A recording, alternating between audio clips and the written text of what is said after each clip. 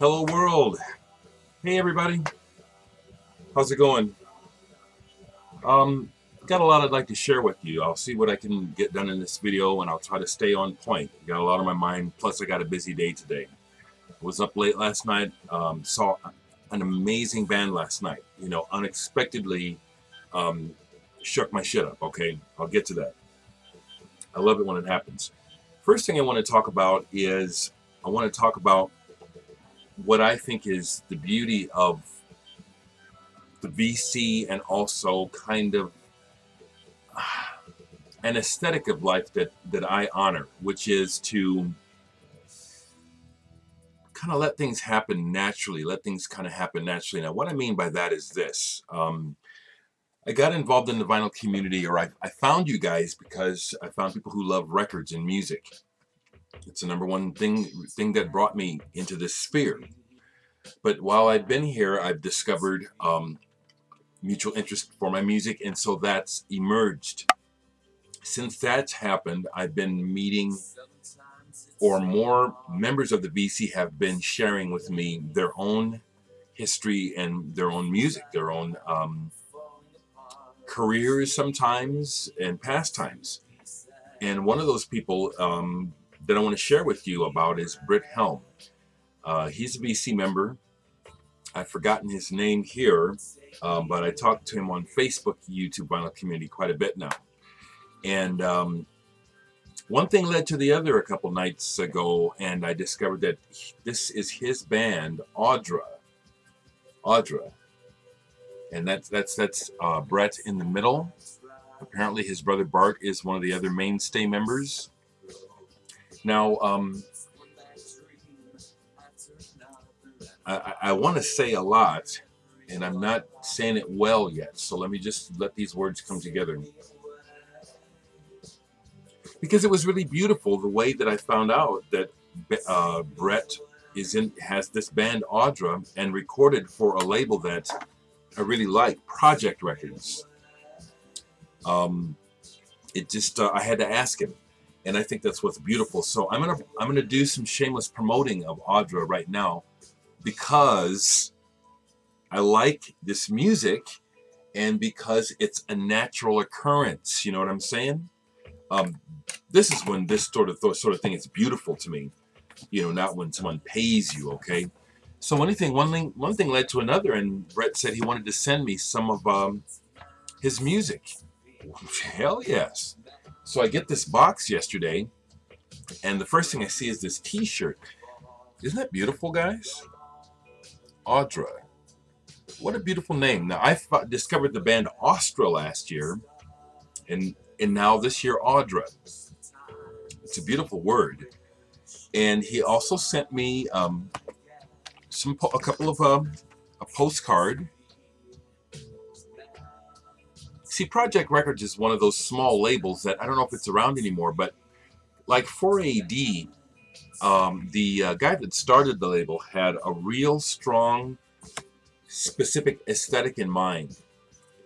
And everything on the label reflects that. I'm listening to Audra in the background, as a matter of fact. So this is a sticker he sent me. And he sent me, I believe this is their latest CD. Audra, Everything Changes. Isn't this, look at that cover. Isn't that cool?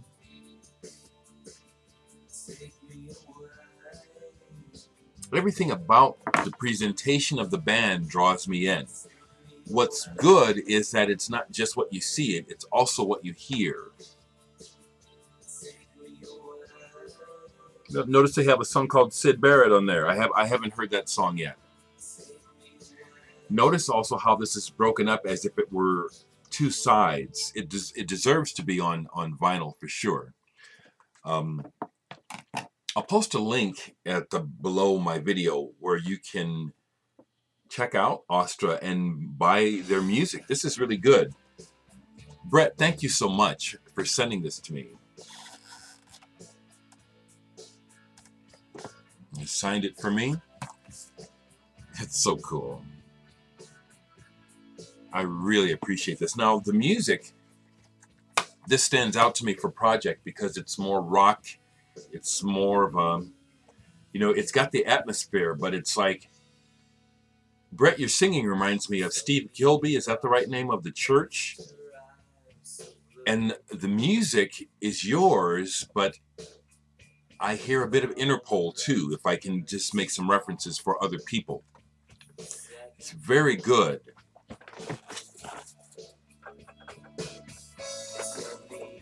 You have a good voice, man. And it is, there's two sides to technology. The beauty of everyone being able to do their thing with the technology and art now, but also, as a result, too many choices, literally. And so getting your music heard nowadays is a real challenge because everyone's making it and everyone can listen to, and you know what I'm saying? I think that if Audra had a promotional campaign, which means money, and we're able to thrust this out into people's consciousness, this band could go somewhere because this is very good.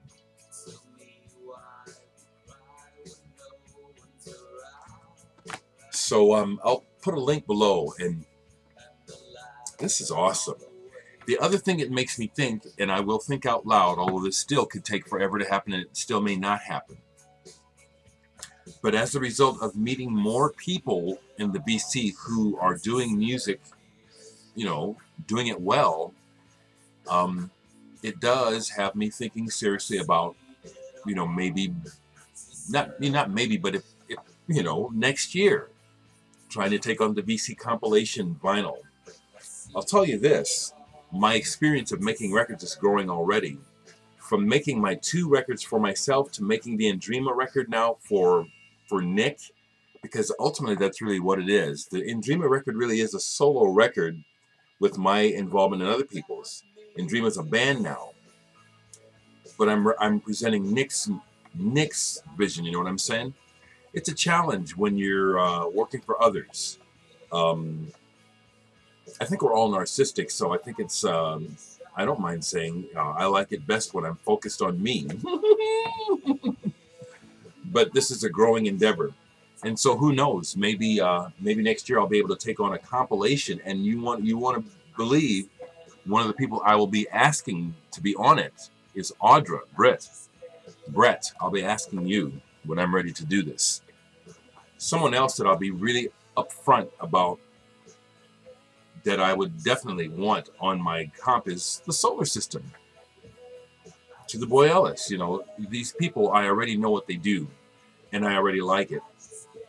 And that's the other part about doing the comp that I'm, you know, hesitant to do, you know, because I have to like it. I am not putting something on my comp that I don't like. And then it gets real, you know, and you piss people off. Brett, thank you so much. This fits perfectly. And I'm going to wear this on my gig tonight. Now, I'm going to take it off after the video and preserve it, but I'm going to wear this on my gig tonight in Lincoln. Which brings me to Lincoln. I went to a show last night in Lincoln, and I saw an amazing band. I'll put a link to them. One of my concerns about making long videos sometimes is I try to give a lot of information, and I also know the psychology of the brain. We only retain about this much information, but everything I'm telling you, it's like I'm trying to tell you something that I wish. It's like I'm trying to give you some dope, okay? So anyway, I went to Lincoln last night to see the band Normal Love. Now, I was prompted to go by Gary Foster, who plays drums on Dereck too, and he's a good friend of mine. And he said, I'm going because when I was on tour with Amber Schrag, we stayed with a couple of the guys in this band. They're great musicians, great people. I said, okay, wow. Gary very seldom goes to a show. But then he pointed me to a video on Vimeo by them, which, again, I'll try to remember to link. It's excellent. This band is excellent. It's just what I like. It's different. It's Normal Love. And it's a little perverse. Look at this weird-ass cover. You can't really make it out here. This woman, it's a woman, and she is wearing something that she designed, and it's kind of weird, macabre, and also beautiful. Really kind of weird. Normal Love. Survival Tactics is the name of the band. 5-piece. They had to read. Everything was scored. The music is like a punk version of Universe Zero or Art Zoid. It was incredible. I've only seen a few shows this year, but this ranks up there. They were as, you know, when I went to see Radiohead, I was not expecting anything. I wasn't expecting to be blown away because of the hype, and they blew me away. Had no expectations for this band. These guys were better than Radiohead. My experience of Radiohead was massive. But what these guys did on that small stage in Lincoln with hardly anybody in the club, and the intensity, you know, they had to read all the songs. You know, they had music stands, and incredible. And then the people in the band, okay? See, this is the other thing where I get a lot of attitude, you know, about music, because there's world-class virtuosos driving around this country in trucks and cars, barely making a living, playing amazing music that you've never heard. Well, all these complete idiots are raking in the cash, got everyone's attention. I ain't gonna name no names. You know who I'm talking about. Those super famous people who are they're just jerks. Okay, Justin Bieber's one of them, okay? And here these people are. This is the insert. Weird, isn't it? Kind of gross, but intriguing. That's what I like about it. Kind of like real life, you know? I mean, you know, we like to, that's why we have plumbing and sanitation, so we can flush the shit away and we don't have to smell it. But shit is sure still a part of life, okay? And so that's part of what I like about music that is maybe a little subversive or off the beaten path, because it's so real. These guys are amazing. Another thing I wanted to say about this band is the people in it. Evan Lipson is the bass player, virtuoso bass player. Saw him with Dynamite Club. The violinist, I gotta look up her name. Woman is badass. Jessica Pavone plays violin in the band. Next month, she's playing Carnegie Hall with Anthony Braxton. I just met her, hung out with her, had a drink with her, and watched her play her ass off with this band in front of about 25 people. Normal Love. This is the kind of shit that excites me. Just like, I'll go back, it's a whole nother musical bag, but just like Audra and what Brett is doing excites me. This music is real. These people aren't trying to put together a package and get your money like some people blatantly are and do it. I'm still not going to say any names. But this excites me when I meet real artists, real musicians who do it for love. Audra fits that. I'm going to go back to it, you know, because I am impressed by Audra. I like it. Still playing. But last night I saw Normal Love in Lincoln. They opened for Touch People. The guy I did the split with, Touch People, was the main act. It was all over after Normal Love. I mean, Touch People did a good set, but Normal Love tore it up. I also bought a 7-inch by them. Right away, people that come to mind that I think could really appreciate this are Sequoia Flame, Anders in Stockholm, To the Boy Ellis. Anyone else that I'm not thinking of right now who is interested in adventurous, daring music, you got to check out Normal Love. But this is an honest boost because I love this. That's why I'm here, guys. I love music. I love records. So this is shameless promotion for music that I like. That's why I'm here, okay? That's the whole reason why I'm here, is my love of music. This is going better than I thought. Okay, so while I was in Lincoln yesterday, I did shop a little bit. I also took some records and I sold some records. I'm kind of slacking a little bit because so much is going on with, and I'm slacking on telling you about Dereck too. I'm at that point now where I should count. I might have 50 copies left. You know, it's so funny. Last week I was worried, and now I look and it's like I'm down to one box of Dereck 2 already. Let me also just say, and I don't, if it sounds narcissistic, that's just too bad. We're all narcissistic. Dereck 2 is going to sell out. This is going to sell out. Buy this while you can. One last plea to Dan Williams. Dan Williams, where are you? I hope you didn't pass away. But number 17 Orange was bought by a Dan Williams. He never sent me his address. I can't get the record to you, man. Where are you still with us? So I'm going to wait a little bit longer, and if I never hear from Dan Williams, I'm going to refund his money to his account, and that's going to be an Orange for sale. I don't know how I'm going to make it available. We'll see. But I did do some shopping, and I ended up spending. I didn't want to spend this money, but when you if you see something, you have to. Okay. First thing is, it's uncanny. I love how the serendipity of the VC and how things seem to happen connectedly all across this planet. So Tim Ripey or Reap, he's here, but he's also on Facebook, and he started posting there.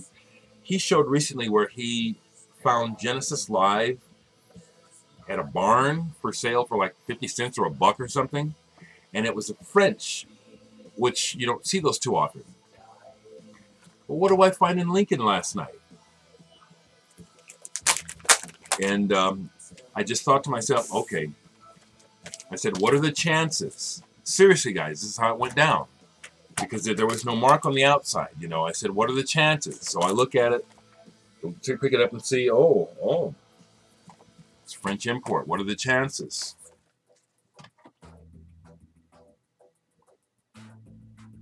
This is purely speaking to the nerdy collector in me because I have 3 or 4 copies of Genesis Live already. I don't need another one. But I want this label. I want this black. I wanted this black Charisma. I'd seen the black Charisma before. I forget what it was I saw it on, but when I saw Tim show his, the nerd collector comes out to me and said, man, I really want one of those too. And there was one in Lincoln waiting for me. I only paid $7 for it. Also, I bought some records at Recycled Sounds in Lincoln. And the owner of the store, Stuart, I took some records because he bought Dereck 3.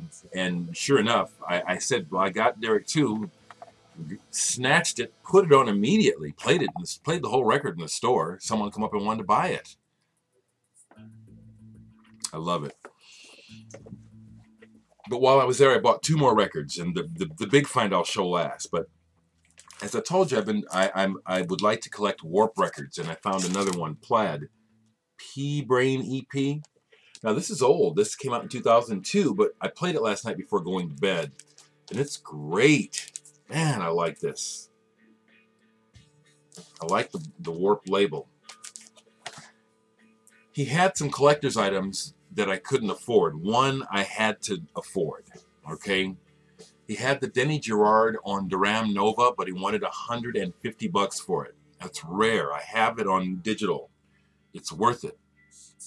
But he also had Pell Mell Rhapsody. This is a German Prague Grail, okay? I got him down. We started at $75. I got him down to $40. This is an original copy, copy on a small label. It's classically based, really well played. The first side is based on pieces by Liszt and a Rachmaninoff. And then the second side is an original suite. It's beautifully played. And it's the original label. You don't see these. That's partially why this is so collectible. It's a rare, it's a small label. Maybe they put a couple records out. It's in immaculate condition. For a minute, I wasn't going to buy it, and I just thought to myself, because of the price, and I thought to myself, this is what I'm looking for. These prices are just not going to be coming down. I bought it. I did play it before I went to bed last night, almost all the way through. This is fan-fucking-tastic. And I think this is something that I probably burned this. Let me look, okay? I may actually have burned this. It's quite the collector's item, and I wasn't shaking like like Dwayne was when he found that stack. Here's another Pell Mell album, Marbird. I knew I had Pell Mell burned. I may have that other one burned too, but I thought, and then I said, I have to buy it. I really wanted the Denny Gerard, but I cannot afford even $100 for one record right now. And so yeah, that was the. I knew I had Pell Mell burned. What's the other one? So, and that's another thing, you know, while I'm just sharing my thoughts is, you know, if it seems like to some people who might say, God, Derek's on here a lot, on the Facebook a lot, you know, my life is like that. It's like I'll have periods where not a lot is going on, and so I'll do this because I know that I'm going to be getting busy, and it does happen. And when you get busy as a musician, as Brett can tell you and any of you other musicians at work, when it's on, it's on. So if you're smart, you learn how to value your free time when you have it. I have to rehearse most of the rest of the day because I really want to be good tonight for Ember. So as far as Facebook is concerned, today I'll miss out on a lot of what happens there. And I really like all the posting on there. Matter of fact, I was thinking, what if someone wanted a definition of what is the vinyl community about? What is the Facebook about? I'll tell you what it's about for me. It's very simple. I love music. I love records. The idea of finding people who like records and music and like to geek out, looking at them and talking about them. That's it, pure and simple. I like showing my records and talking about them. I like it when people show their records and talk about them, especially stuff that is that's unusual. That's what I'm here for. Totally to just geek out about records and music. Brett, once again, thank you for this beautiful music. Folks, if you've heard any of this going on in the background, or this appeals to you, these are only $10.